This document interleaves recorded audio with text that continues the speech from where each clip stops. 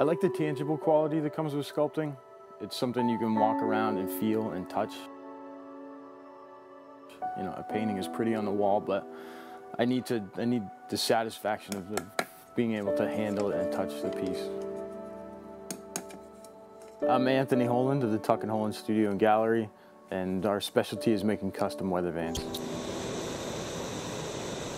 Some of the earliest recorded weather vanes was in Greece, in Athens actually, and it was of Triton.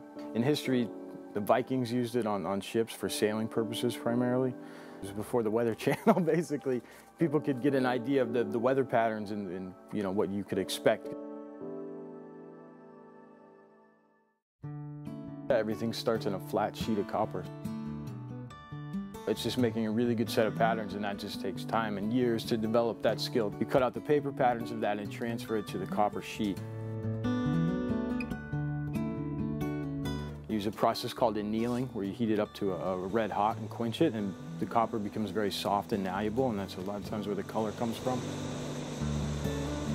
And then everything gets shaped on, basically there's a couple wooden blocks we've had for 20 years, so everything in here can get done on simply 3 blocks of wood.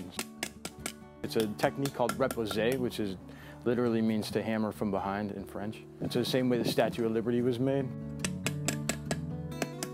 It's just the thought process of how far you can, you know, push things and what will bend and what won't bend with the copper, and whether you need to re-anneal it and soften it again and try to work it, continue to just slowly shape it. It's just a slow, tedious process of making things fit together. It's a really disciplined job. To create a sculpture, you need to think about all aspects of looking at it from every angle, to the finished product, you know, what the material is, how you can shape each piece. I love to, design things. You can actually make something, you know. You can come up with an idea and say, I can make that. And you can go out and make it, from metal to wood to whatever it is, and that's a fantastic thing. It means the world to me to be a sculptor.